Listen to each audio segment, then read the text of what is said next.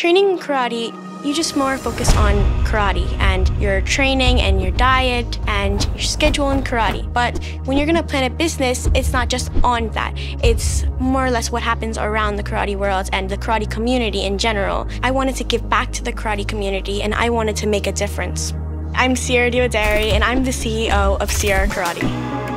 My first international or national tournament was in Dominican Republic, and this was Copa de Metrova. Just being at nationals at such a young age, it was very shocking, and I saw all the athletes and I was like, oh my gosh, I want to be just like them when I'm older. Just a dream of mine to be there one day, and there was at 7 years old competing, and I got a second silver medal.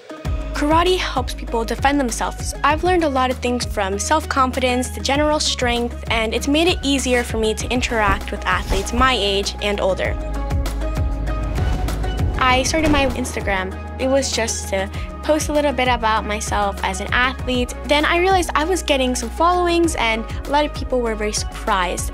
I've trained with over 10 world champions and a few karate masters, and I realized that not a lot of youth karate athletes have this opportunity. So I came up with the idea of Just Imagine 2020, which is a free international karate seminar. So I spoke to some world champions and they agreed to conduct karate seminars. Thank you so much, Sensei. It will be at 10 a.m., okay?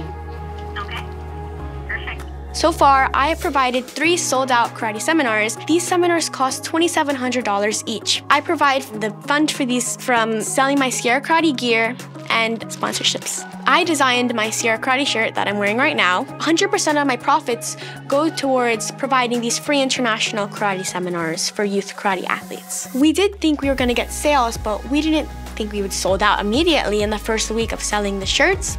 So this first seminar was on January 9th. Just Imagine 2020, we've received over 766,000 hits. The results of this seminar was amazing. I was very surprised. I was shocked. And I knew this was a good idea from the beginning, but I didn't think that there'd be so much traffic at once. And a lot of youth karate athletes were very surprised that I was doing this and happy that I was doing this. And I had a big chat with my mom and dad and just a family conversation about how I want to help people and how I want to make a difference and I want to continue doing these seminars. And this made me make the decision to start Sierra Karate. My website just gives some athletes a little bit of a behind the scenes of who I am and a little bit something that they might not find on my Instagram account or my Facebook account. I can interact with them and give them some advice, and I can tell people about what I'm doing on my website or any ideas that I have.